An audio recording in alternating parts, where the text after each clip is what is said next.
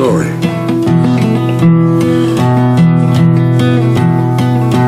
It's all written by Peter LaFarge.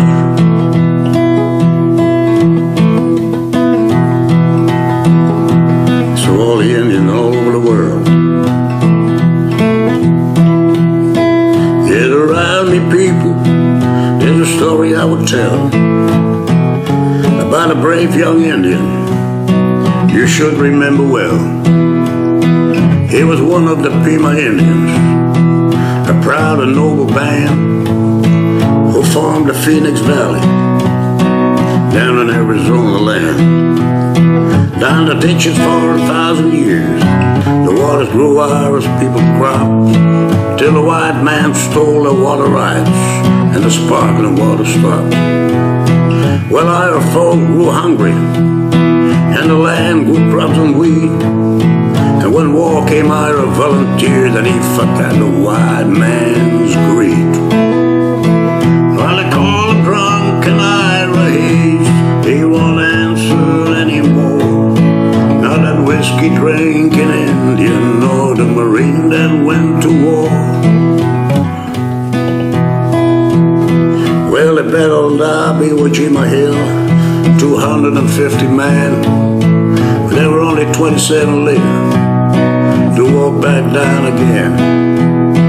And when the fire was over and all glory raised, well, among the man who held it high was the Indian Ira Hayes. Ira Hayes returned a hero. He was celebrated through the land. He was wine and speech and honor him. Yeah, everybody shook his hand. But he was just a Pima Indian, no water, no home, and no land. And at home nobody cared what Ira done and when do the Indians dance. Well, they call him drunk and Ira Hayes, he won't answer anymore. Not that whiskey drinking Indian, nor the Marine that went to war. Then Ira started drinking hard, and jail was often his home. Well, they let him raise a flag and lower it, like you would throw a dog a bone. You know, he died drunk early one morning. In the land he fought to save, 2 inches of water in a lonely ditch was the grave for Ira Hayes. Call him drunk and Ira Hayes, he won't answer anymore. Not that whiskey drinking Indian, nor the Marine that went to war.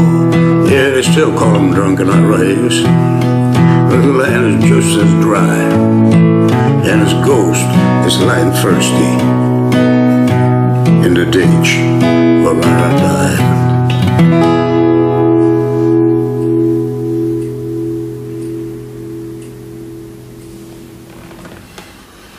Thank you.